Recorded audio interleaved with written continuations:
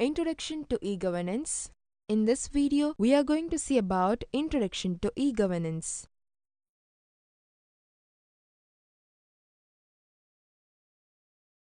In India, the government deals with several matters affecting people's lives.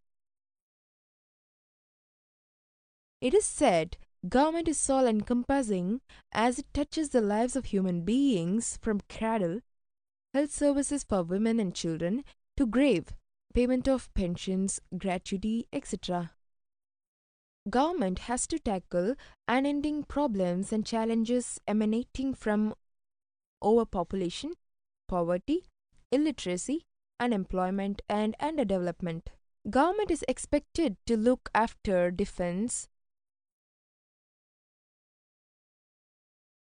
foreign policy, communications and infrastructure,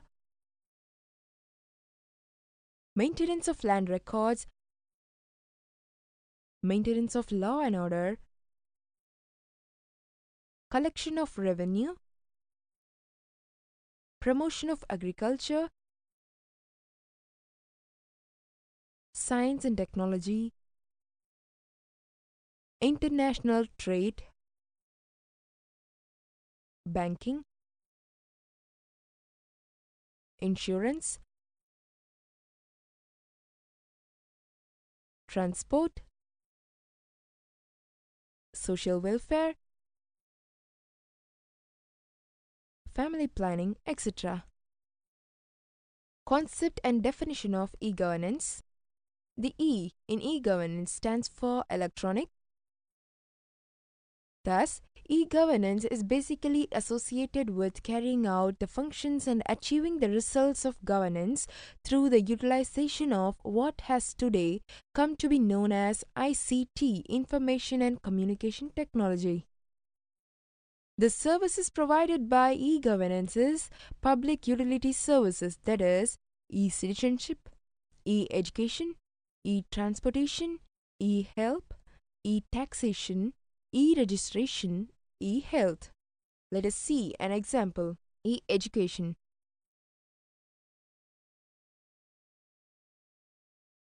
This is a glimpse of India's future. It is the most valuable capital in each eager phase that we see it tomorrow's leaders, pathbreakers, and vision makers. Reflecting the country's greatest ambitions. Now, India's technological agencies are coming together to ensure that these ambitions are realized through the vehicle of e-education. It is a satellite-driven, web-enabled 21st century solutions to country's most crucial education needs. 2004, an auspicious liftoff of the Indian Space and Research Organization or ISRO. EduSat, India's first satellite dedicated to distance education, partnered by the Indian Ministry of Human Resource Development and other stakeholders from the public and NGO sectors.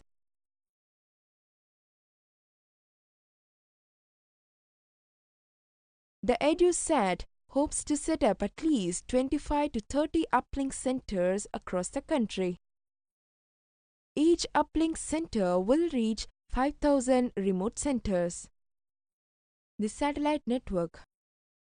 The satellite creates an interactive network for the e-education process by connecting its teaching end and classroom end. It is connecting India's best educators with students who need it the most nationally. Of special notes or modules designed exclusively for Indian Army soldiers, which are broadcasted to army camps at several locations. As these lessons are uplinked in India and overseas, class is now in session. If e-education is able to create open virtual classrooms, it is only because Indian state government and non-profit agencies like Utkarsh in Haryana are working tirelessly on the ground. Across the nation, these agencies are injecting fresh hope into the community by setting up classroom and terminals where they are most crucially required.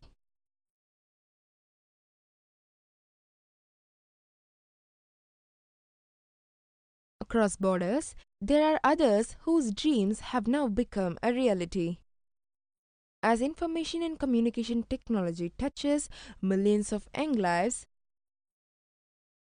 it is nurturing the future tomorrow's doctors, scientists, lawyers, artists, and achievers. E education has sown the seeds, time now to watch them grow. The goals of e governance are better service delivery to citizens, ushering in transparency and accountability, empowering people through information, improved efficiency within governments, improved interface with business and industry, interactions between main groups in e-governance.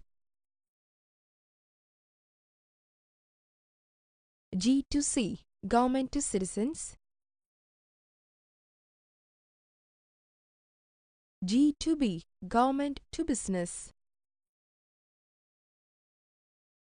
G2G, government to government. G2E, government to employees. G2C, government to citizens. Birth registration. Tracking system, National Child Labour Project Scheme NCLP. Efficient education system through ICT.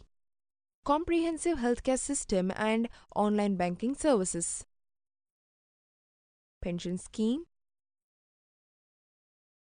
Government helps citizens by providing services like sports, urban transport, art and heritage, business, education and employment, health, housing, library, law, public safety, and many more.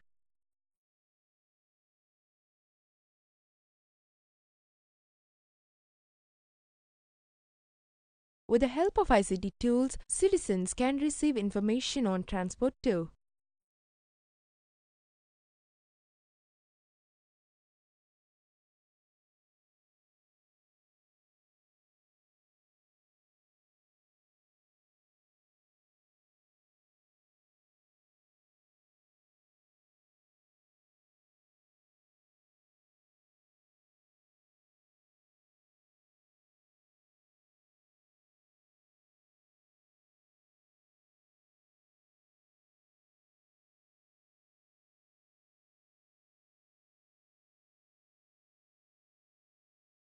Government facilitates citizens by exchanging new technologies among the governments.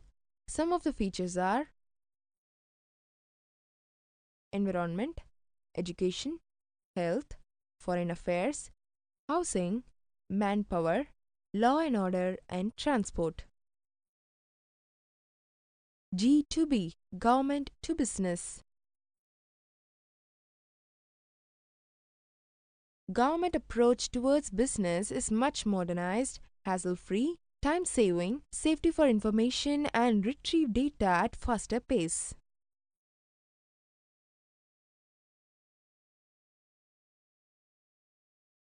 E-procurement. NCA 21. E-biz.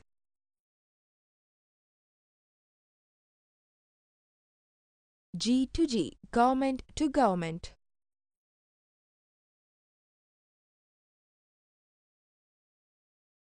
Services for government help in making the government processes more efficient and effective. A few examples of services for government are Bhumi project in Karnataka and telemedicine project in Tripura.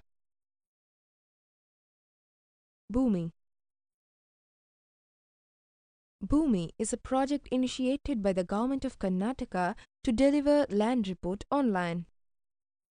This makes the system more transparent and empowers citizens to challenge any arbitrary action against them. With over 20 million land records digitized, Bhumi is also an incredible resource for the state. Telemedicine.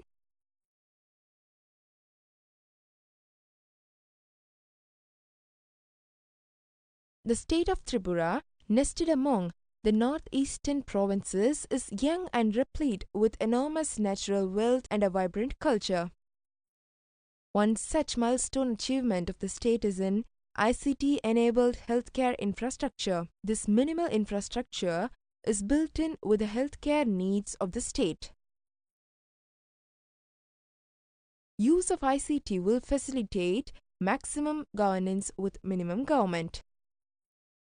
G2E, government to employees. Government is by far the biggest employer, and like any organization, it has to interact with its employees on a regular basis. This interaction is a two-way process between the organization and the employee. Use of ICT tools helps in making these interactions fast and efficient on the one hand and increase satisfaction levels of employees on the other hand.